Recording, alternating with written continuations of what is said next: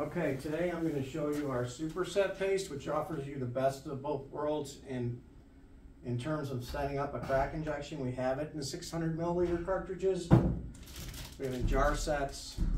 And today I'm going to show it to you in the 13.5 ounce cartridge, which will do 10 feet. Typically the guys will use 10 feet.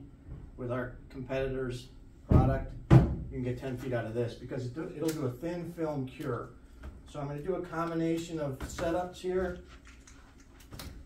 We'll do a little bit of what I would suggest for high pressure, and then we can show you the option if you're doing low pressure. Part of this is going to set up, I cut the end of the nozzle off. Part of this is going to set up in as little as 10 minutes. You don't need to be that fast, but I'll show you can be. And then the other part is you can set up in 30 minutes and put a thin film on there. So if you're looking to extend the amount of product you get, you can put it on thin. If you want to go very, very, very fast, you can put it on thick. And not only that, if you go with the thin film, you're going to use half as much as the competitive brand. So we'll set these first ports up low pressure the traditional way. I'm going to set them up. Ideally, if you're doing this, there's a lot of ways to skin a cat.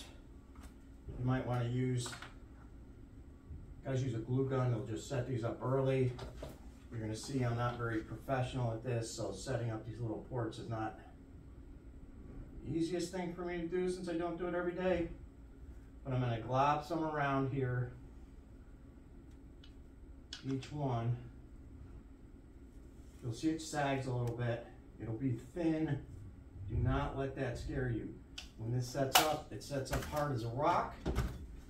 It will not bubble if you get on it once you feel that it's tack free, because it is set. A lot of products you'll think they're set, and then you'll notice some bubbling as you go to inject. It kind of makes a mess. So I'm going to put these on a little bit thick. They'll wet out some. Again, I'll be able to see the outline of this port on here, and it'll still set. So I'll set these up. This is a lot easier if you preset these.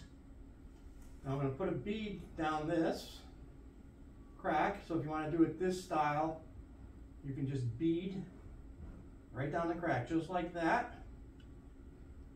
You'll risk some blow by, so that can be a little messy.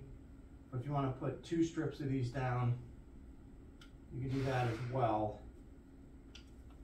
And then spread it out and get good coverage. So I'm gonna make sure I smooth out around these ports just to make it look clean. And if I gotta come back,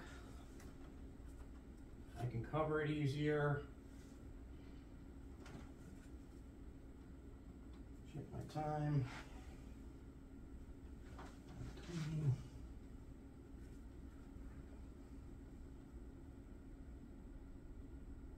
So I can spread it out like this.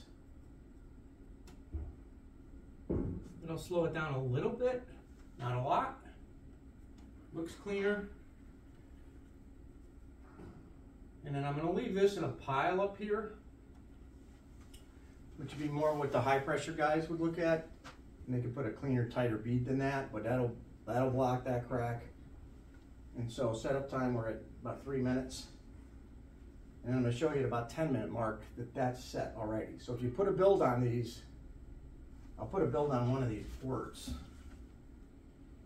You're going to see that it sets up extremely fast. So if you want to use this nozzle system, which is really nice, you can do that right there. And you're going to be ready to go in 10 minutes.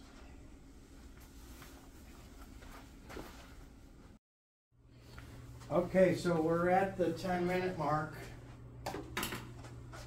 And at the 10-minute mark, when I've built it up, you can see it's set. It's set around this port, right? That doesn't move. This is still tacky here. just to show you the working time. So if you thin it out, you have working time. As long as you don't pile it up, it won't set. And even this mixing nozzle I've left sitting here, a couple more minutes, none of this will work. It'll just go. It'll all set. But it shows you how I can sit with this nozzle down, give you a ton of options on how to attack that crack. But long story short, you can be done with it inside a half hour. In the same packaging, we have an LV urethane. It's extremely thin. It resists any pushback. So not only are these ports hard set, but because the urethane will flow in readily, you're not going to have a lot of pressure back on the port. And there you have it.